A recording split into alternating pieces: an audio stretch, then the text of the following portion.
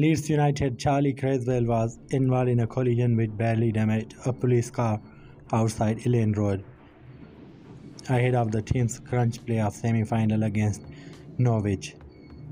We understand Cresswell is still available for the squad despite police inquiries into the circumstances of his Land Rover Defender hitting a police patrol vehicle.